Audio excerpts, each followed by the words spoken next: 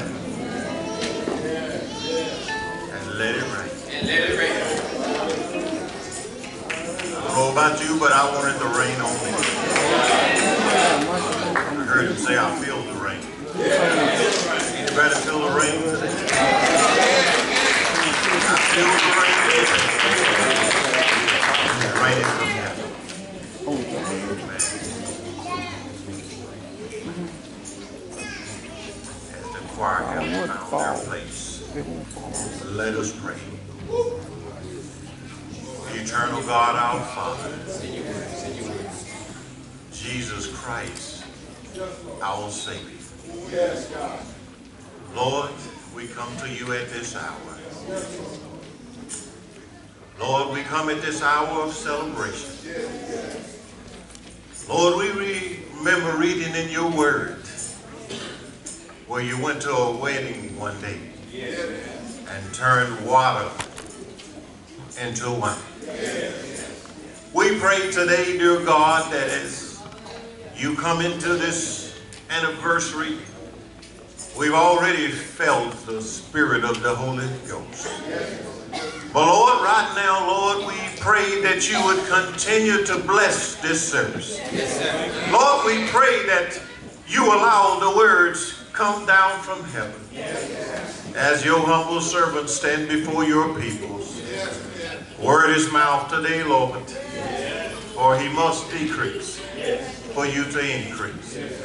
Lord, I pray today that you allow me to hide behind your cross so they may see your sacrifice and not your humble servant. Lord, we come today not only to honor this great man and this great woman, but most of all, dear God, we come to lift you up and to give your name the praise. Lord, for he and the First Lady are just servants. And Lord, you have commissioned them to go and do thy will. And Lord, as they've done your will, and we're here today to encourage them, give me the words of encouragement that I may speak them to them so that they will be encouraged to stay on the battlefield. Lord, if you would do these things for us this evening, we'll be forever careful in giving your name the praise. I wish each and every one of you would lift your voice toward heaven and say, thank God, thank God, and thank God again. Praise God. I realize that the house has already been addressed. I won't be repetitive, but will just allow me today. I want to give honor to God and my Lord and Savior, Jesus Christ. Amen. And to, amen, the tallest man in his district, first administrative assistant, amen, Jerome Strickland. Amen. Praise God. I told him I love coming home. You all may not know it, but I came from the North Little Rock district. My military career, I came to North Little Rock district. So when I come here, I'm at home. When I come to Bibleway, I'm at home. Amen. So I thank God for him today. I also want to give honor today to our supervisor of the women department. Amen. To all of the pastors of the North Little Rock district. Amen. To those pastors that when you invite me, amen. The pastors of the Holly Springs district always ask, where are you going next? Amen. And when I tell them, they say, well, what time is the service? Amen. You may not know this. Amen. Praise God. Amen. Pastor Brown has traveled, I guess, a little over 100 miles. Amen. I think he just stepped out. Amen. From New Scott's Temple all the way down near Chittersburg. Amen. Pastor Bird has come all the way from Fordyce. Thank God for them. Amen. Also, thank God for our friends that we invited that has come. Amen. Pastor Michael Barker and First Lady Barker, God bless you. Amen. Did an outstanding job last month at New Faithway. Amen. Pastor Daryl Maxwell. Yes, sir. Amen. And First Lady Maxwell. Amen. Also, want to give honor, amen, I gave honor to the North Little Rock superintendent, but also the North Little Rock District Missionary Ernestine Street.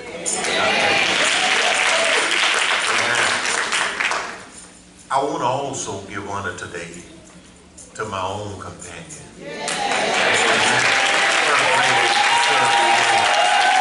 Don't she look good?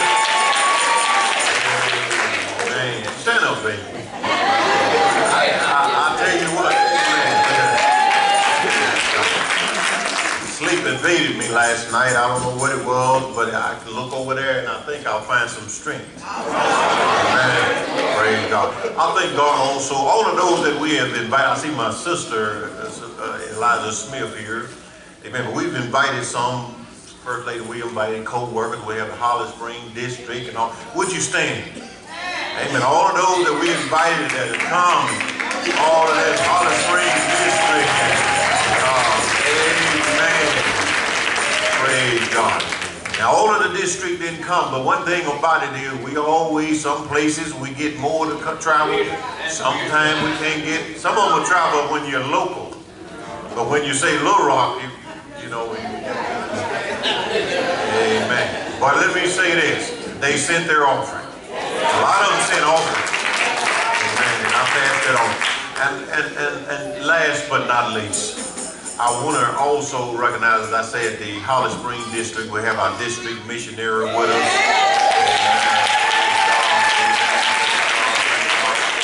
Amen. And some of the other district missionaries. And as I said, I want to also, last but not least, I didn't leave them out. I want to also give honor to our friends. Amen. Pastor and First Lady Dennis and Dora Rodgers.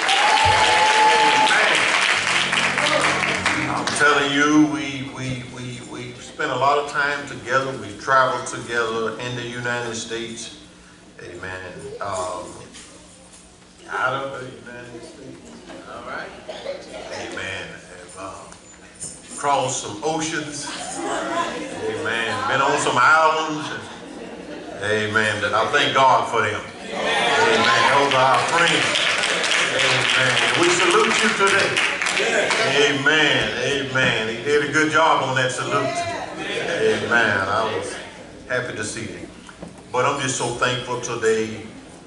If you would just, as I make my last remark, go with me to the book of Ephesians.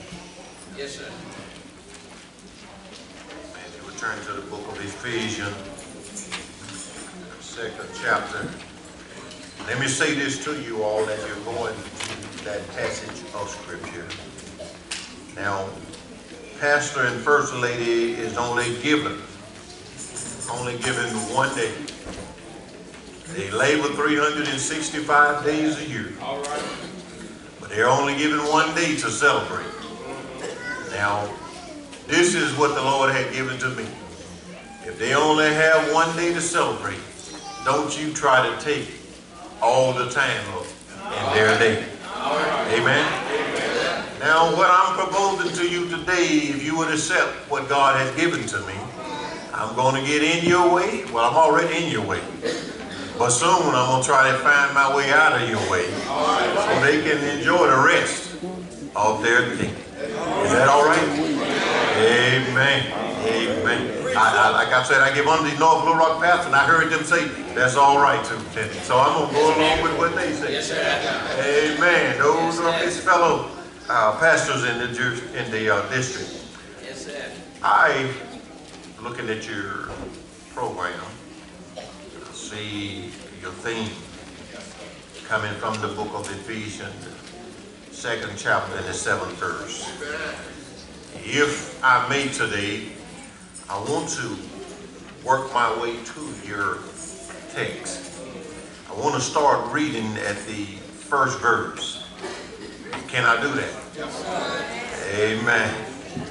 If you have Ephesians, the 2nd chapter, beginning at the 1st verse, you will find it written.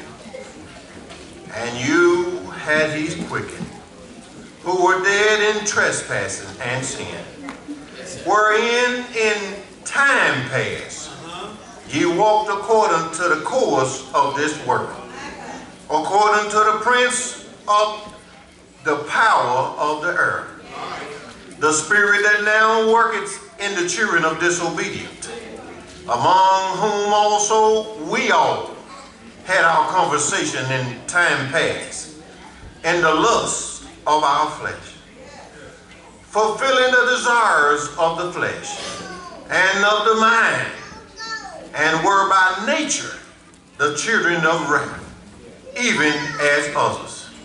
But God, help me say, but God.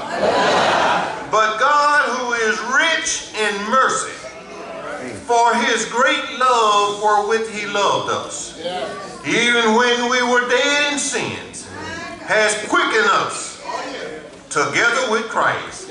By grace ye are saved, and has raised us up together, and made us sit together in heavenly place in Christ Jesus.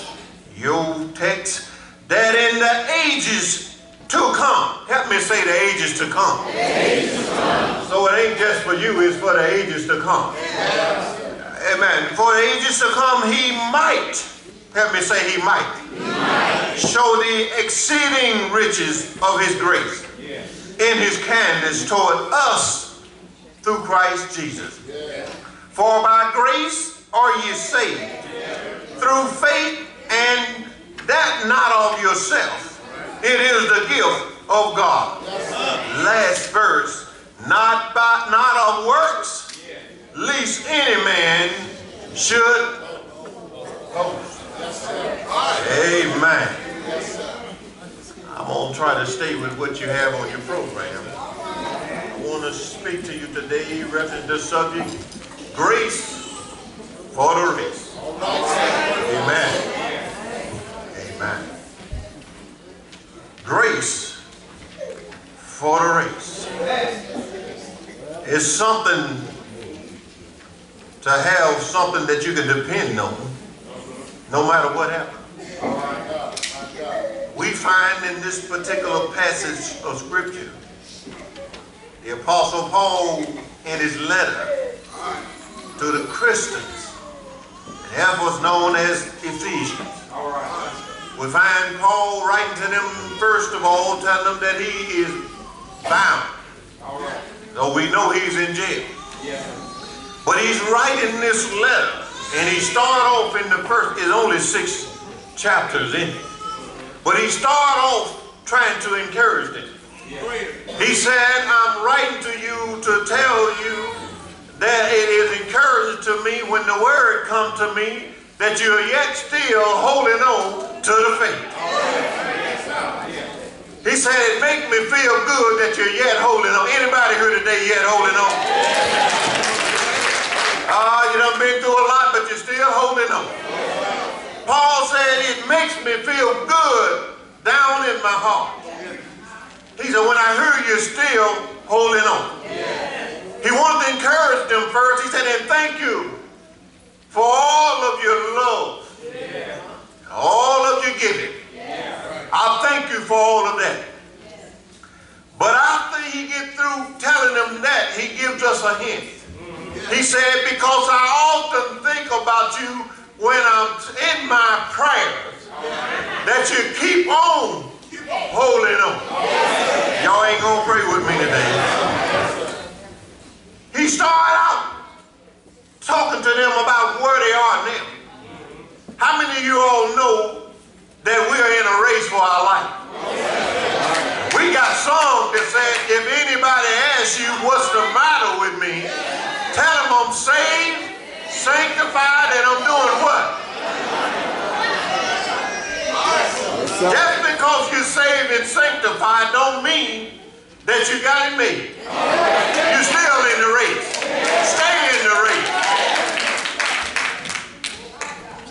Paul was trying to get their attention. He used things like us. All right. The Lord has placed us in this place. The Lord has placed us in the heavenly place. Paul was beginning, as you know, the 3rd, 4th, and 5th, and 6th chapter. He talked to them then about what you got to do to stay in the race.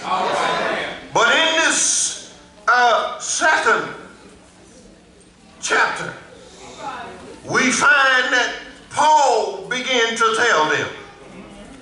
He said, I got to remind you that before Christ died for your sins, you were dead in trespassing and dead in sin. Paul letting them know, don't you forget what the Lord has done for you. Too many of us take for granted what the Lord has done for us. Too many of us think we did it for ourselves. Am I right about it? Paul said, least a man will boast. I heard some people when they get up, I'm not going to say preachers, I ain't going to say missionary, I said some people. That way you can't hold me to anything. Now, don't tell them who it is, though. I've heard folk get up and say, I'll tell you one thing, the devil better not mess with me. Because I've been saved so long until I tell you, I can bind the you can't bind nothing. Am I right about it? Without the Lord on your side, where would you be? Y'all gonna pray for me today? Paul began to talk to him. He said in times of the past, he said you done walked according to the course of this world. The course of this world, I don't care who you are, I don't care how saved you are, how long you've been saved, but Paul said we all done walked according to the course of this world. The course of this world taught us that if it feels good, do it. The course of this world said to some of us, if it tastes good, keep on drinking it. Y'all, the course of this world said if it sounds good, listen to it. Am I right about it? The course of this world said if it look good, am I right about it? Y'all don't want to be for real today.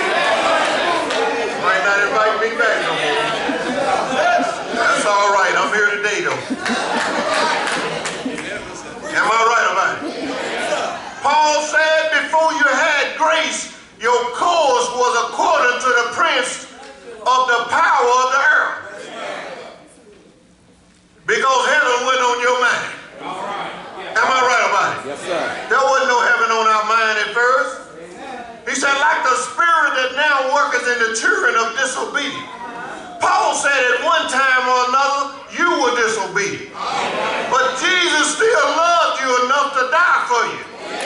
And I don't understand it now, but Jesus died for us while we were still in sin. And some of us don't even want to claim our children because they are in sin. Am I right about it? He's still your child. I don't care what you think about him, he's still yours. Am I right about it? He got your last name. They look like you can pick them out of our audience anywhere. That's a Smith right there. That's a Jones right there. He look like them. Walk like them. Talk like them. And y'all don't make me leave till I get through my sermon, but they act like you. Well, act like you used to act, then. I don't want nobody to get mad. They act like you used to act. Am I right about it? And when you used to act that way, the Lord still died for you. But you don't even want to claim him no more. Somebody ought to tell the Lord, thank you. Because he could have disowned you. Am I right about it? But he didn't do it, did he? He said, that's all right. I know they ain't sin. I know that they don't mind acting a fool. But you know what? They still mine. And I'm going to die for every one of them. Because they mine. Somebody say you're telling the truth, so I'm going to stay right there. Right. Yeah, they act like you used to. The scripture said, now, I'm telling you, the scripture said it. I read this. The scripture said, ye shall reap. Some of our children acting just like. And the reason why you don't want to claim your child is, it brings back. I didn't say this, did I? I don't know what's the matter with you. Have you lost your mind? You did too? Your mother and father had to deal with you? Deal with yours. Some of us are ashamed of our child. We'll walk into church and we tell them, y'all going over there. Am I right? Y'all know you did it. Am I right? They be cutting up and you be talking, be turning your head. Ursula got to come get you, say you got to come get Johnny. And you don't even want to deal with it, do you? And it's your child. What if Jesus had did us like that when we was cutting up? Am I right? We don't even want to own our own church members. Some of them done got disobedient. Talking about I'm going to pray that they leave. Ain't you glad your pastor didn't pray that you left? Before you got saved, sanctified, and filled with the Holy Ghost? I bet some of us was a mess, wasn't we? But our pastor didn't get rid of us, did we? He didn't get rid of us, did he? But you praying that somebody else leave. Pray that they get saved. Pray that they get saved. Pray that they get filled with the Holy Ghost. I heard one of Superintendent Gilmore, I believe it was, way back then, say, I don't know how it is that I became a superintendent. I know that was your superintendent, but that's all right, I got to tell the truth. He ran revival every year down there at Williams Temple Church of God in Christ. Stayed at our house. We had to give up our bed. He gave up all the chicken and we didn't get none. So I can talk if I want to. He said, I don't know how I became a superintendent. He said, because I used to keep my bottle with me before I got saved. He told a whole lot of things he used to do and I couldn't see it by looking at it. But a whole lot of us today that's all dressed up. We used to get all dressed up and had nowhere to go because we weren't going to church and that's where it was. Am I right about it?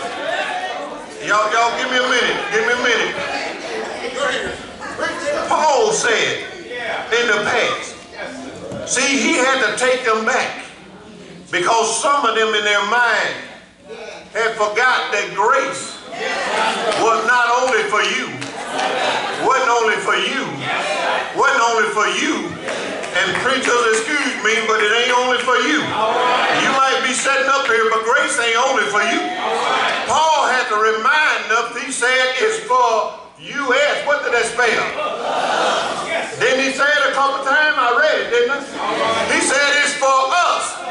But from time to time, some of us forget it's for us, and we think it's only for me. So Paul had to take them back to tell them and show them where you came from. Paul said we all had our conversation in time past, in the lust of our flesh. Oh, I don't know if our flesh could talk. It'd tell some things, wouldn't it? If our minds could talk, it'd tell some things, couldn't it? If our hearts could talk, it'd tell some things, couldn't it? Some things that you say, well, listen, don't nobody know, but you know what? Your mind knows. Your heart knows. Your flesh knows. And most of all, guess what? God knows. If our flesh could talk, it'll tell that you said sometimes some people make you mad. Flesh could talk, they say everybody didn't see you, but you start to act mad. Even though you got that title, and even though you got that long testimony, saved, sanctified, filled with the Holy Ghost and dead with fire, got a mind to run on and see what the end's going to be and all this other stuff. But some of us Better leave that alone.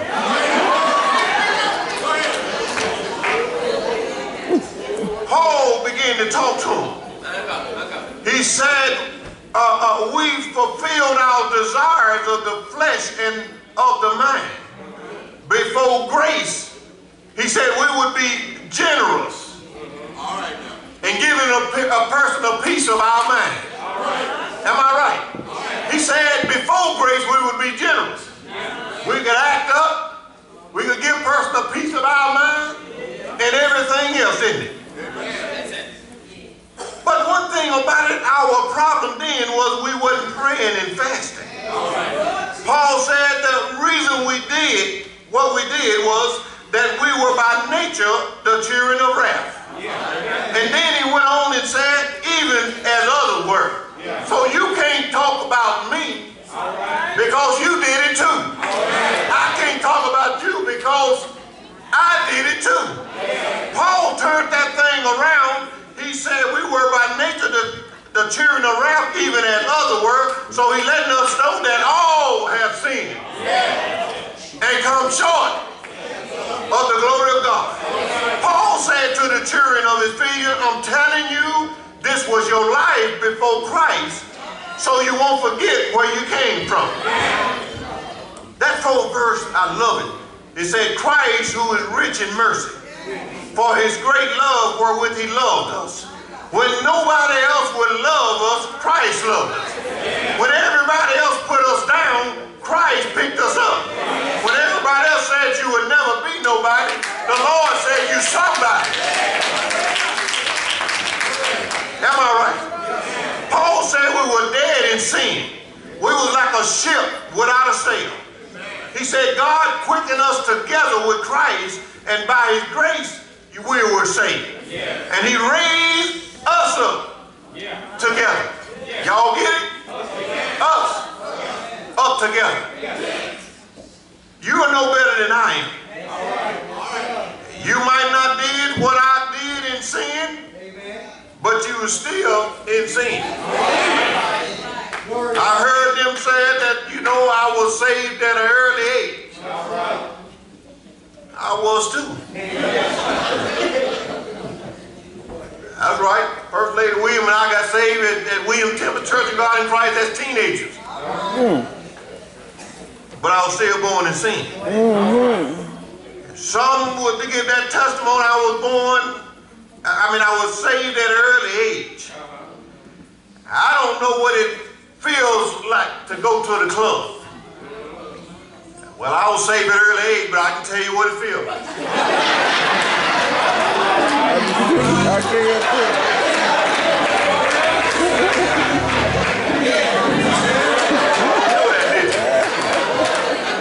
Some said, I don't know what strong drinks taste like.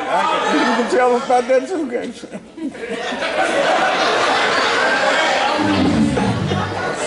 Somebody can tell you. Amen.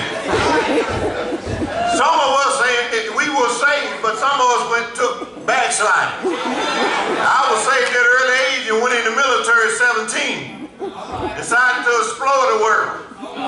But it was what was put in me before that brought me back. I'm not going to stand before anybody and say what I have not done, but I will tell you where I am now. I'll tell you that I once was lost, but now I'm found. And I'm not going to put anybody else down because you know what? Whatever I did, it wasn't no such thing as it was a little something. Sin.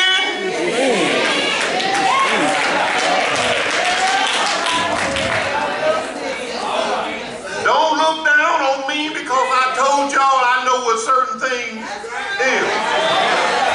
Don't look down on me because of your gift.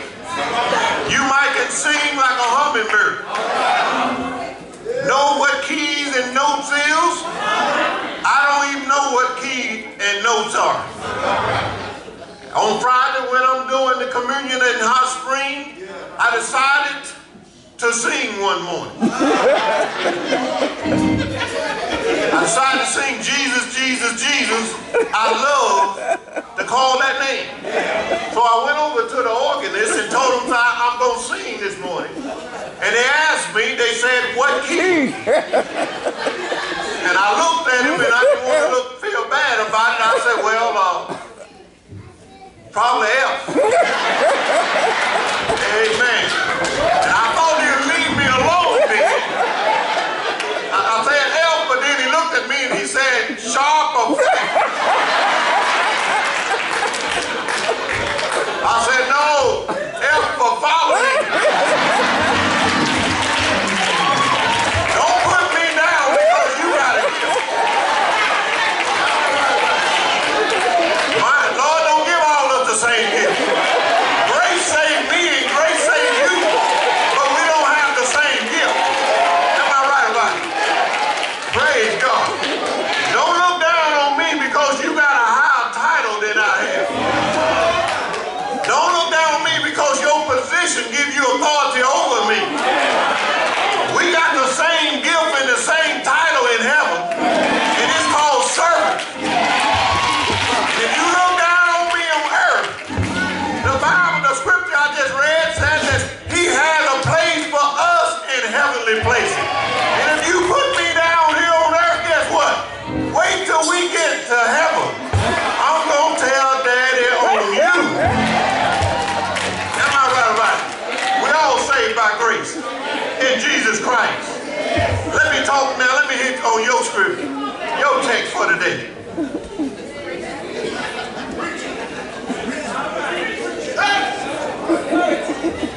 Paul said that in the ages to come. Y'all don't want to hear this. We're in this age. All right. Paul said in the ages to what? In other words, the grace that you got. All right. Gonna be the same grace. Now this grace keeping you in this age.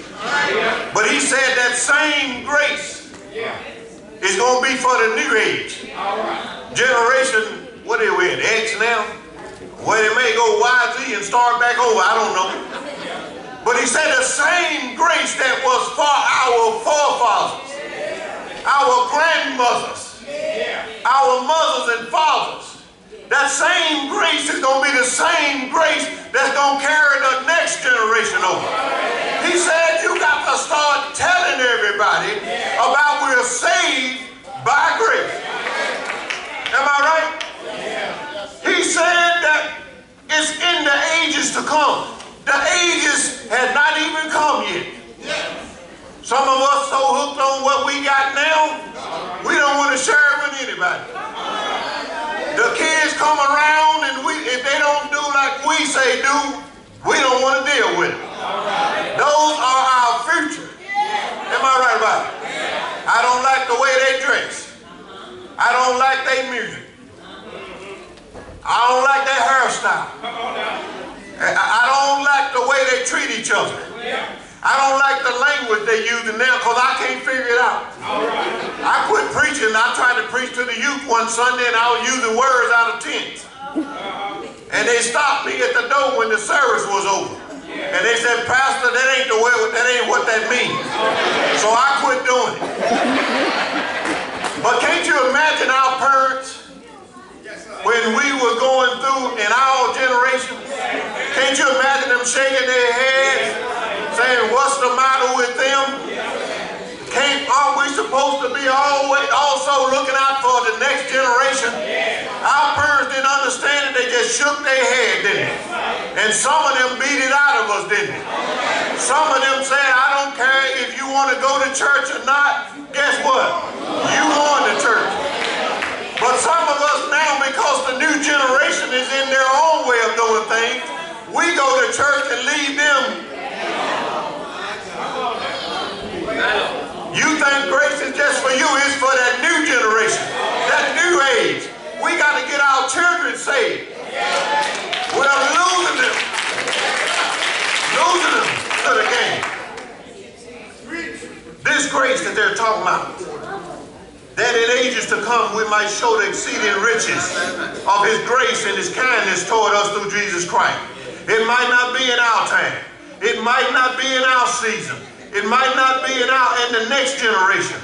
Or our seed may be the one that receive his exceeding riches. We may not never see it. But I can tell you, God's been good to me. God's been good to me.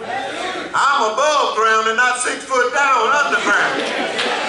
God has been good to me.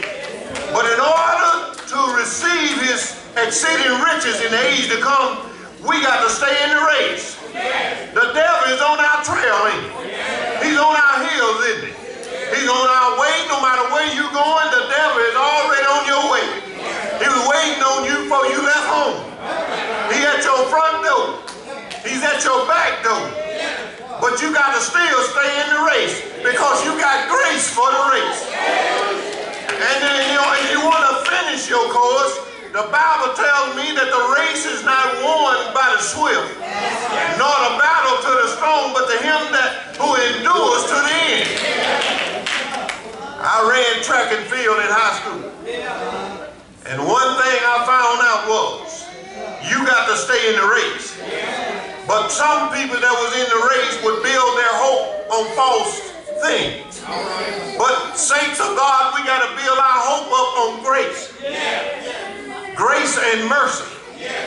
Though when I was running track, people would do certain things to give them stamina, using steroids and stuff, so they could stay in the race. But those things are temporary, but grace lasts forever.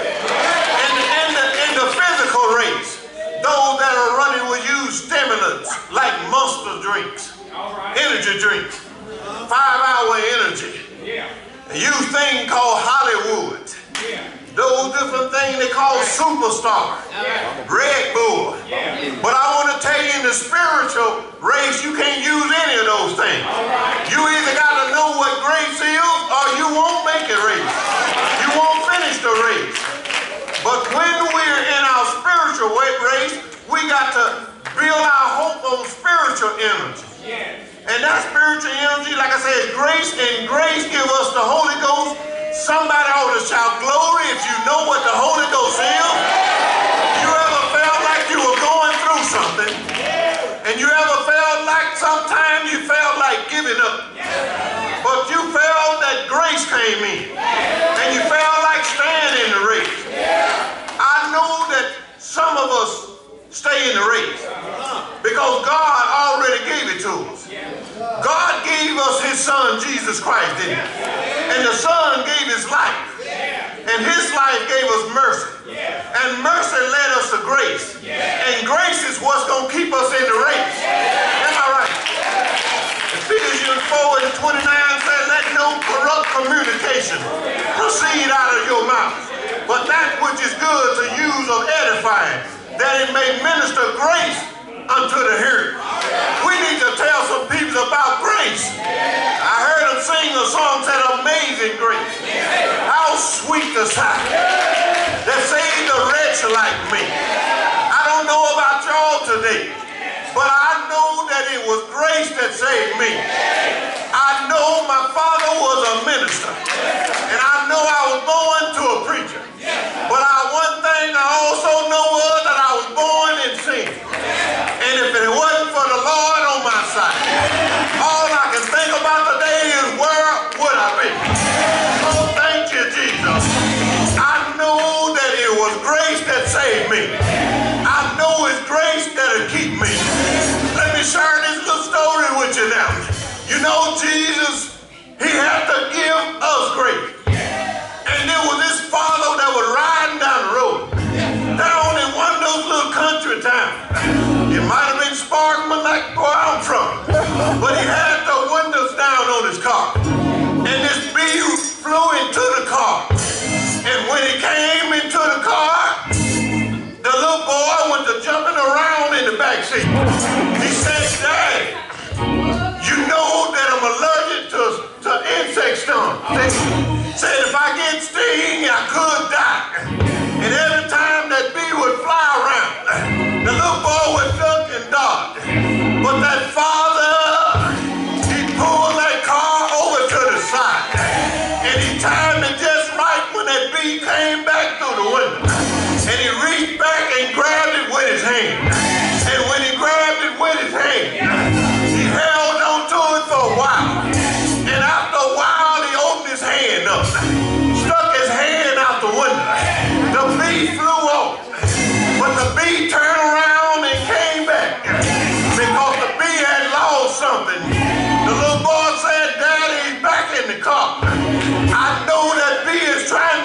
baby. But that father looked at the young man, told that child, said, don't you worry about that beat. He said, look at my hands. Look at my hands. He said, you see that little black thing stuck in my hand? Said that beat can't hurt you no more. Because you know why? The little boy said, why is that, Daddy? He said he don't have his sting no more. He said that's his stinger right there. He said he can fly all he want to, but he can't hurt you no more. One day, my Jesus, he hung on the old rugged cross. He hung on the first day. He hung there on the second day. He hung there on the third day. But right in the early, I said early, on that third day, he went down in the grave. Love flows because God is in control. A church where God is really real. Hi, my name is Rodgers, pastor here at the Greater New Bibleway Church of God in Christ. I would like to welcome you to our services. Service times are Sunday morning prayer and Sunday school, 9 a.m. Sunday morning worship, 11 a.m. Sunday evening Pentecostal service, 7 p.m. Midweek service, Thursday, 7